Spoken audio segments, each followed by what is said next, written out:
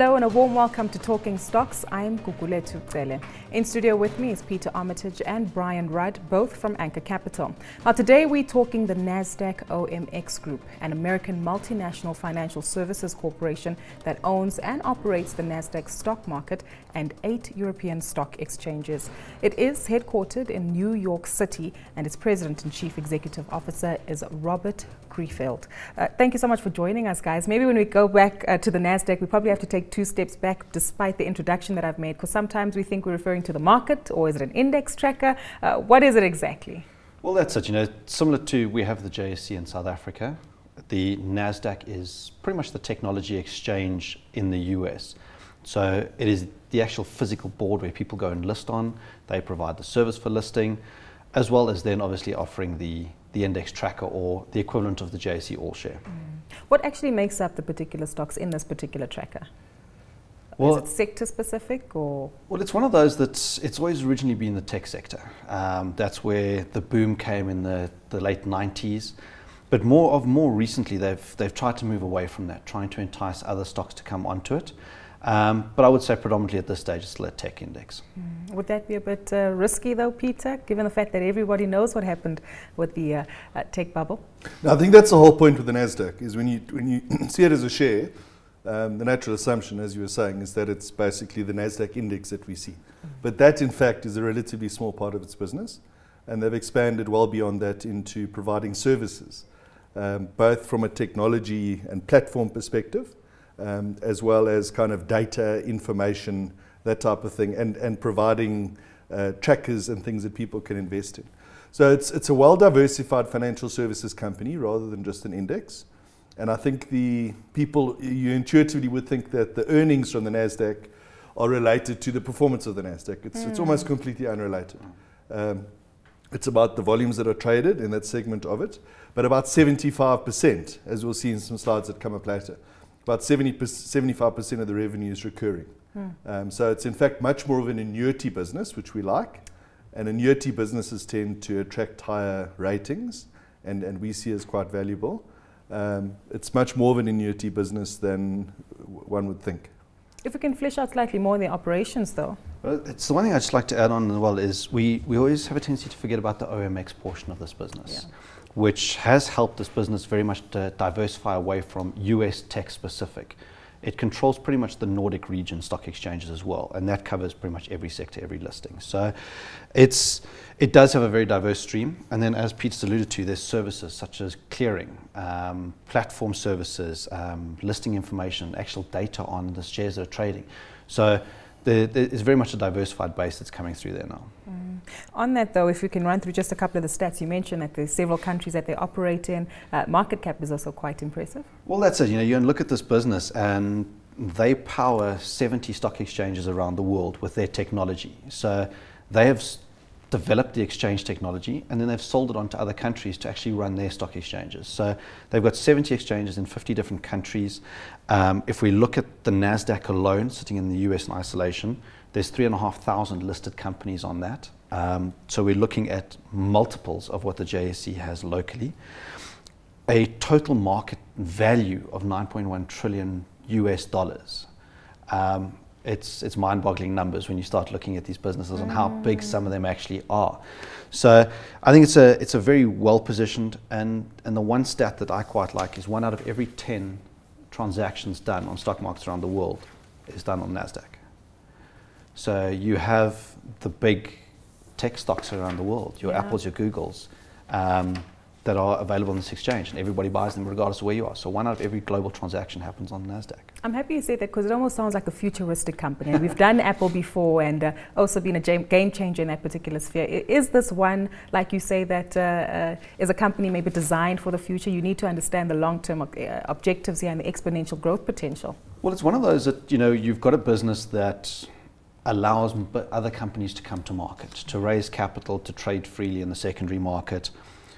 Are they changing the world? Probably not as much as we would like them to. It is a one concern around this business is they have had platform glitches, specifically to the NASDAQ exclusively. So they're in the process of enhancing their technology and really updating it and bringing it to a new age to reflect the companies that list on it. But they're a little bit slow in that process at the moment. On the metric side of things, though, looking at the price-earnings ratio, does it look fairly expensive when you compare it to its peers? When you compare it to its peers, no. It's, I think, fairly valued compared to its peers. We'll see just a little bit later on the slides that it is a little bit expensive relative to its long-term history at the moment. But I think you've got a fantastic business that's giving you good compound growth over time, and currently trading on a forward 15 multiple, which is roughly in line with the JSE if we're going to carry on the comparison. So I think we've got a fair value, as I say, in line with this long-term average on a forward basis, a little bit expensive on those currently. Why do you like it though, Peter, if you do at all? So we do, yeah. So exchanges are great businesses. Obviously, you want to make sure that they're keeping market share. But effectively, they've got 3,500 companies listed, as we talked about. And those are basically annuity revenue forever. You know, there's fees and everything that's traded in those companies, they get fees and volume fees off for the rest of time. Now, the secret is, so you've kind of got almost a toll gate, and you're just taking a tick off each transaction that's going through. 45% operating margin, so it's going to generate cash. And so you've got a fantastic base. And then it becomes about, is management good enough to grow it, either through new products? And one of the interesting new products they've got is a futures exchange on energy. You know, so it's new innovations, it's new products coming through, and then obviously if you've got that margin, it's generating a lot of cash, and they can go and do acquisitions to add to it. So the European acquisitions that they did over the last few years have added quite a lot to the business. So it makes for a mix of a hell of a nice base, generating cash, lots of annuity, and exchanges are monopolies in a sense. So, I mean, the JSE is a true monopoly. There's nobody competing with it, although there will be some new competitors over the course of the next 6 months. But, you know, the NASDAQ owns its space. It's got about 20% market share. And its job is really to try and convince new companies to come into the NASDAQ as opposed to the other bigger exchanges in the US and its other exchanges around the world. Maybe if we look at the revenue split, and in particular, as you say, trying to approach new markets and get new parties onto this particular exchange, is there significant opportunities there for it to expand its revenue base? Very much so. If you actually go and look at the first half of their earnings on the US IPO, they had a 68% win rate.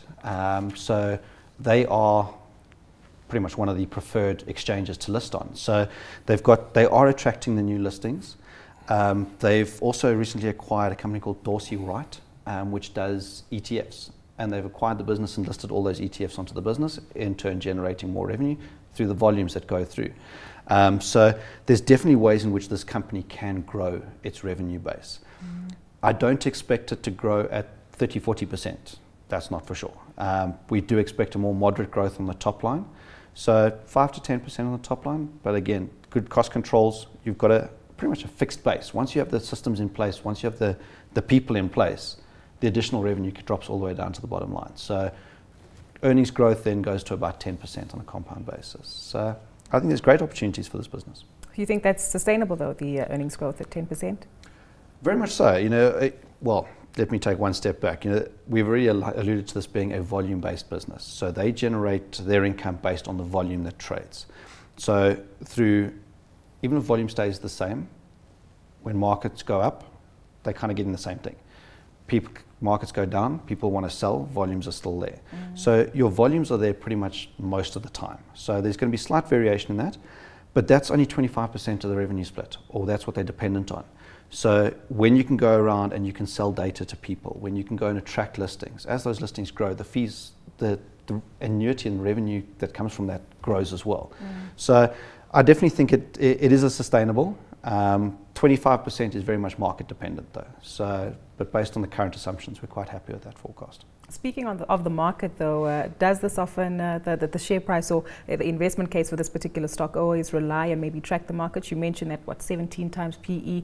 Does it seem expensive and also fluctuate according to the market environment at the moment? So I think, as we were saying, that's kind of the perception that it's linked to the market, but only a small portion is.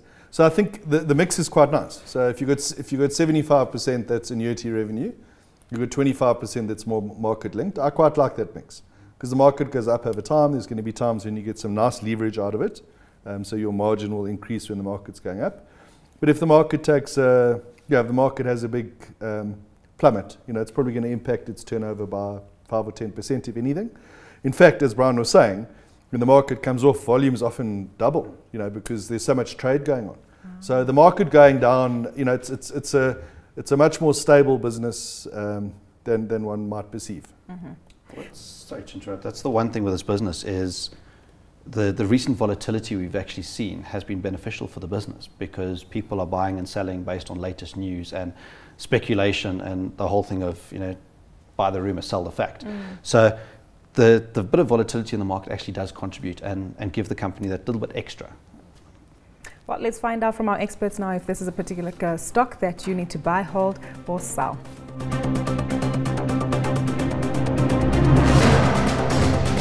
Peter, buy, hold, or sell? Yeah, so in our Anchor Capital model portfolio, we've had this for quite some time. It's a share that's likely to retain its place and be a long-term hold in our business. So if you've got a reasonable, we always invest on a 2, 3, 4 year horizon, and on that basis, we definitely call it a buy. I take it you agree then, Bo? Very much so. I think it's a great business, it's a solid business. As you say, it's not going to necessarily shoot the lights out like some of the other tech businesses, but very stable, long-term great business. So not without its risks, but we think that there's enough in the business to mitigate a lot of those. And I take it the best way to get exposure to this particular stock is what, through a fund that maybe Anchor Capital or its peers might have? Well, we run segregated portfolios, so you can directly own it. Very easy to do. Yes. Cheaper that way too, maybe. Absolutely, yeah, that's why we do it. Indeed. Well, we'll leave it there for today. A big thank you to both my guests, Peter Armitage and Brian Rudd from Anchor Capital, giving us a buy recommendation on NASDAQ OMX. I'm afraid that's where we have to leave it for this week. Do catch us again next time where we talk more stocks.